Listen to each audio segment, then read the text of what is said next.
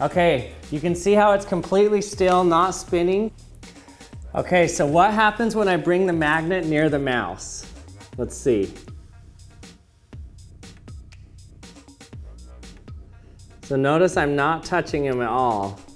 This is a super strong giant neodymium magnet with over 1,000 pound pull force. See how it's moving away from the magnet? So what this is showing here is that animals are diamagnetic, meaning they repel a magnet. But the weird thing is it's not just these mice that are diamagnetic. In fact, every material in the world is diamagnetic.